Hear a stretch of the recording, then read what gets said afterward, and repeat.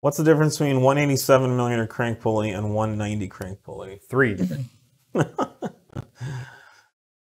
I mean, 190 is bigger than 187. Yeah, it's going to get you more, a little more boost. It's going to spin the supercharger a little bit faster. We've got RPM charts up on the on these product pages, so you can kind of see where your speed will land. We'll have a lot of people that'll use like just a 190 or made it with a smaller upper as well to kind of find the ratio they're looking for. So it's just another option out there for... The issue is the supercharger has a flow limit, regardless of what pulley you put on it. And so a bigger pulley will get to that flow limit sooner.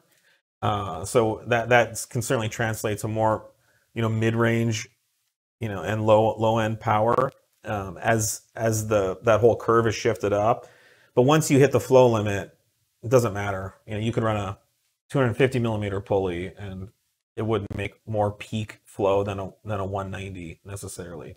And at some point, the supercharger will just blow up, right? Because it's you can obviously spin it too, but there's guys out there running big pulleys. It's just it's a diminishing returns to the point of negative returns. The bigger you go, you're turning more and more of that air into heat.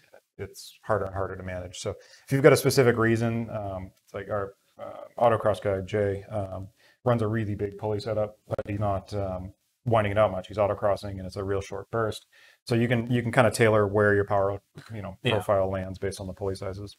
That's kind of like if you're running a marathon, you don't want to sprint, the first half and then pass out and die at the middle. Right.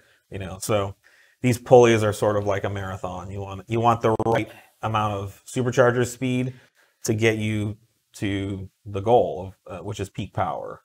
And going bigger or harder over that doesn't necessarily always get you what you want. So